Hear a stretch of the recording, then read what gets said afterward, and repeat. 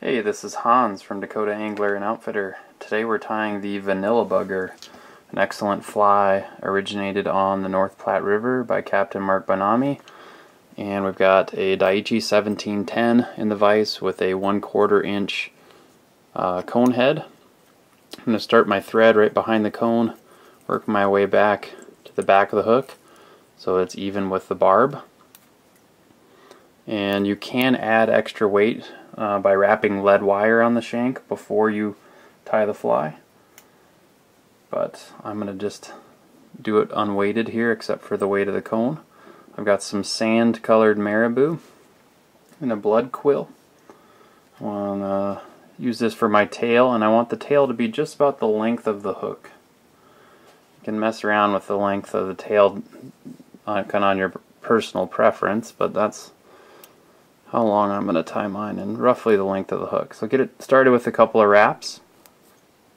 Advance forward so that we're leaving a nice underbody here. You want to always wrap over the top of your marabou the length of the shank. So if you trim off your marabou back here, you'll be left with a big hump that will show through when you're tying the rest of the fly. So now that I've got that tied in, we'll go ahead and cover up those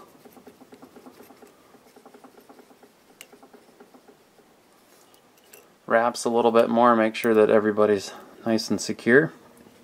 And we'll add a little crystal flash, pearl crystal flash. What I'm going to do is tie in 3 strands on the near side of the hook.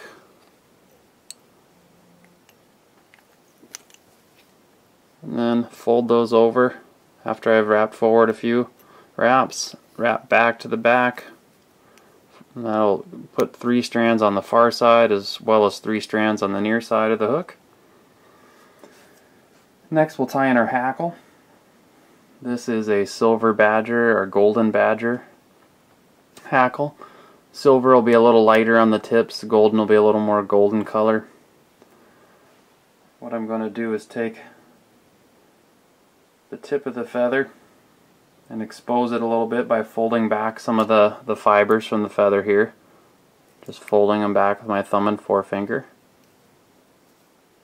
And then I'll tie those in along, or tie the tip in along the side of the hook shank.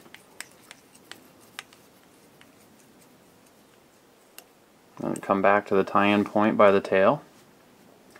Now the original pattern uses furry foam. You can use furry foam for the body. I like this cream colored sparkle yarn from Wapsi. It's a nice kind of Antron yarn type yarn. It's got a little sparkle to it. I got 2 strands of that yarn. It's normally a 3-strand yarn. I've just removed one, so I've got two strands. I'm going to tie that in here starting at the back but leaving enough so that I can wrap over it down the length of the hook shank so I have a nice uniform underbody. We'll work our thread back up to the cone. Now we can wrap our yarn for the body. Just wrap forward.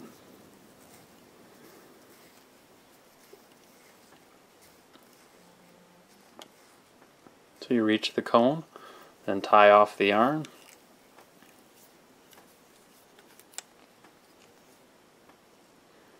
And then trim off the excess.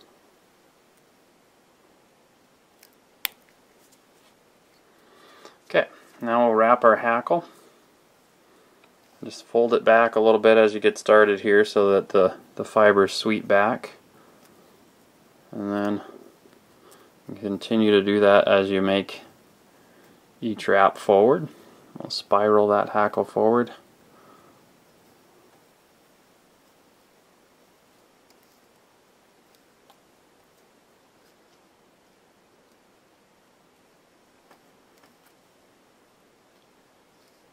Till we get to the front of the hook. And then when we get to the front, we want to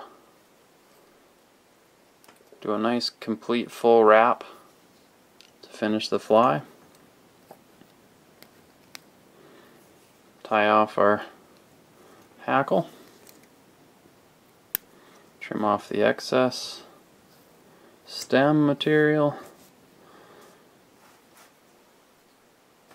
Just make sure everybody nice and happy we didn't trap any fibers down there. Now we can do our whip finish.